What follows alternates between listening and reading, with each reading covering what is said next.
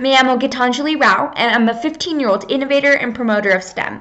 I first want to thank you for this fantastic opportunity to be part of this presentation and share my insights on girls in science and technology. I believe that girls are encouraged with several opportunities today as compared to before, but what is lacking is the infrastructure and environment in which they are introduced to these topics.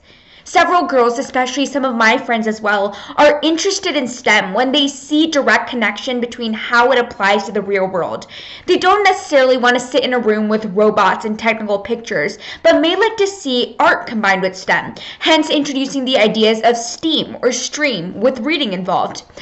Along with this, they'd like to see role models, whether it's their age or older. I think seeing someone who is also a female in science and technology is what got me involved in making a positive impact in the world. We like to see that we can continue our careers and our colleagues will support us for it. We are all unique, and introducing STEM in the same manner might not necessarily be effective, and that is what we should gain, and that's what we should grow from. Hence, my workshops focus on what you like to do and what you like to learn from, and it introduces STEM just with that concept.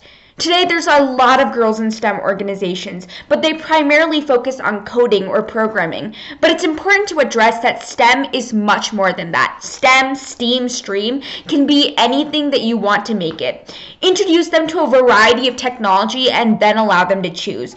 Give them that option, no matter if they are a boy or a girl. Just to end this out with a message of support, I want to say that each and every one of us have the power to make a difference. Each and every one of us have the power to be an innovator, no matter our age, gender, or race. We each bring a new perspective to the playing field, and our ideas and solutions do matter. So we should take advantage of that, especially in the society we're growing up in, with problems that we have never faced before and have continued to face. Innovation is not an option anymore. It's a necessity, and we need the creativity of each and every one of us out there. So go out there, tackle problems, because if I can do it, you can do it. Gracias. Thank you for allowing me to be here.